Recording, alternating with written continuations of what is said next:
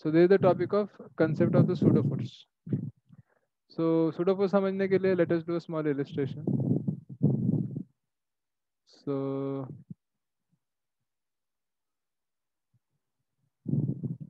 थोड़ा सा illustration देखते हैं. So you have been given a block. एक ब्लॉक है आपका जिसमें एक आदमी बैठ खड़ा है. ठीक है. So the mass of this block and this person, this mass is given as 20 kgs. दोनों का मिला के. And on top of that there is another mass which is of 5 kgs. Okay. So the system है and everything is smooth here. कोई friction अगर नहीं है, पूरा smooth है. Now एक force apply किया गया यहाँ पे. A force of 40 newtons is applied on this block, lower block. ठीक है. So now we know that if you draw the free body diagram, so ये आदमी और ब्लॉक का बनाएंगे तो कैसे कुछ आएगा. There is a force of 40 newtons. There will be gravitational force 20 g. There will be normal reaction from the ground n1. And because this block is kept on this block, तो यहाँ पे भी normal force आएगा. So एक और नीचे की तरफ normal force आएगा n2. Okay. And the whole system will accelerate towards the right. मान लो इसका acceleration है. And if you see this 5 kg block. Hello sir. So हाँ बोलिए. सर n2 क्यों हुआ? Because ये एक ब्लॉक रखा है हमने 5 kg का. हाँ हाँ. तो दोनों के बीच में कांटेक्ट है तो नॉर्मल फोर्स आ गया. ओ सर हाँ. ठीक है. So if you see this 5 kg block, here there will be 5g force downwards and upwards there will be into normal reaction. Okay. Now if you simply apply Newton's laws, so you will get n2 equals to 5g. And here if you apply Newton's laws, you will get n1 equals to n2 to plus 20g. So this equals to 25g. And if we apply again second law, if we apply, so 40 force equals to mass into acceleration. This will be 20 into sir a. वो n1 होगा. So yeah, this will be 2 meter per second square. Sir n1 equals to 25 g होगा. Okay, n1. ठीक है. So we get acceleration as 2 meter per second square. So this means ये man and जो block है, this system will go at an acceleration of 2 meter per second square towards the right. And जो 5 kg का block है, it will not have any acceleration in this direction because कोई force नहीं लग रहा है x direction में. So this block will be stationary. Okay. So ये तो हमारे system का analysis हो गया. Now आता है सबसे important बात. सबसे important बात है. Excuse me sir. हाँ बोलिए बोलिए. सर आप थोड़ा स्टार्टिंग से और एक बार समझा सकते हैं, मेरे को आवाज नहीं आ रहा था एक्चुअली. सबसे क्रिटिकल बात क्या है कि now if you try to see, अभी जो हमारा आदमी है ना, this आदमी is seeing this 5 kg block. ठीक है. So आदमी seeing 5 kg block.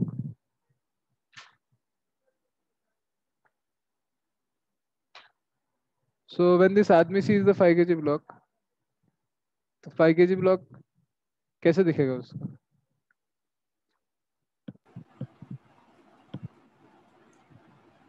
So जो आदमी है हमारा, the आदमी himself is having an acceleration of 2 meter per second square towards the right.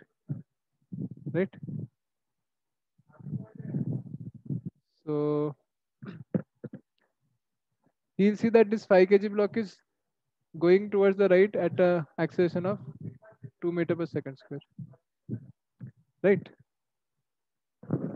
सब लोग जगह में है ना, सब लोग क्लास. हाँ सर जगह हुए हैं. हाँ सर. समझ में आ रहा है तो. हाँ सर. तो उसको दिखेगा कि हमारा ब्लॉक जा रहा है लेफ्ट साइड में 2 मीटर पर सेकेंड स्क्वायर। बट हमने अभी फ्री बॉडी डायग्राम देखा था, तो यहाँ पे नीचे 5G लग रहा था, ऊपर N2 फोर्स लग रहा था, है कि नहीं? हाँ सर। तो इसका मतलब क्या है कि यहाँ पे एक्सेलरेशन है 2 मीटर पर सेकेंड स्क्वायर, ठीक है, बट इस पे कोई फोर्स ही नहीं है ना, तो उसको दिखेगा एक्चुअली बिना फोर्स के वो उसको एक्सेलरेशन हो रहा है। समझ में आया? सो एक्चुअली में तो ऐसा हो नहीं सकता, राइट? अगर एक्सेलरेशन तो फोर्स होना चाहिए, net force. So that means there has to be a force which will be how much? Mass into acceleration, 5 into 2, 10 newtons. So ये जो हमारा acceleration है, to account for this acceleration we say that a force of 10 newtons is acting, but this is not an actual force, ठीक है? तो actual में कोई force नहीं लग रहा है, बट इस सिचुएशन को समझने के लिए हम लोग दिखाते हैं कि एक फोर्स है वहाँ पे, and this force is called a pseudo force. ये बहुत इंपॉर्टेंट है, समझ में आया सबको?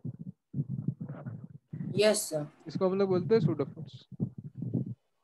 तो इसको अगर हम थोड़ा और अच्छे से समझेंगे तो एक छोटा सा नोट कर सकते हैं।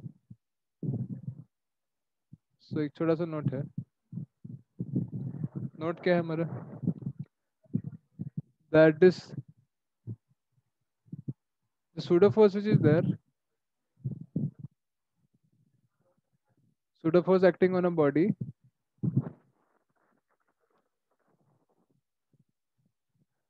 pseudo force appears to act on a body, appears to act on a body when the observer is accelerating,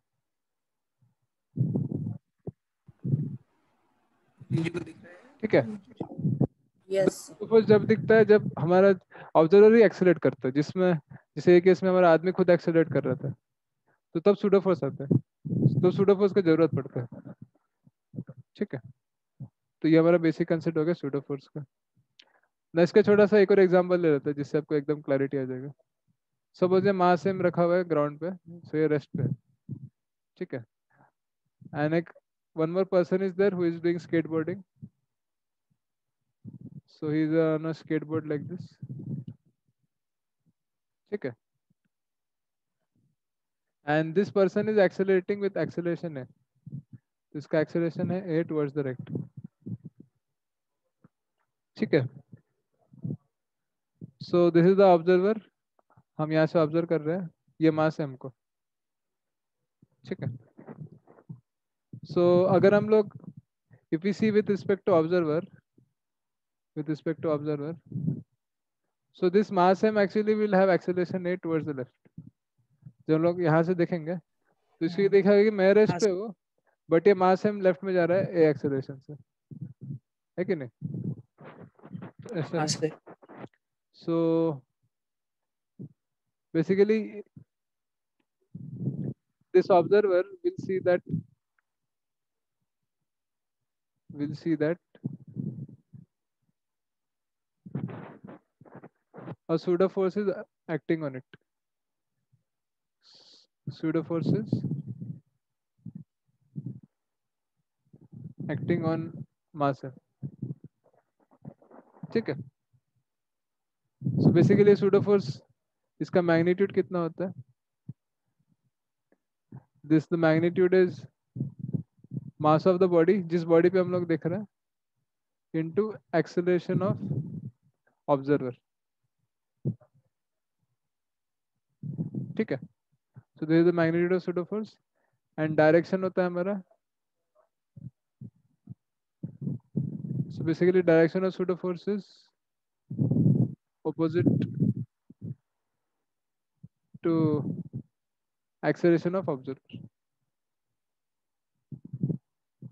सो ये दो इंपॉर्टेंट चीजें आपको पता होना चाहिए pseudo force के बारे में, उसका मैग्नीट्यूड कैसे निकलता है, डायरेक्शन कैसे निकलता है, ठीक है? यहाँ तक सबको समझ में आ गया?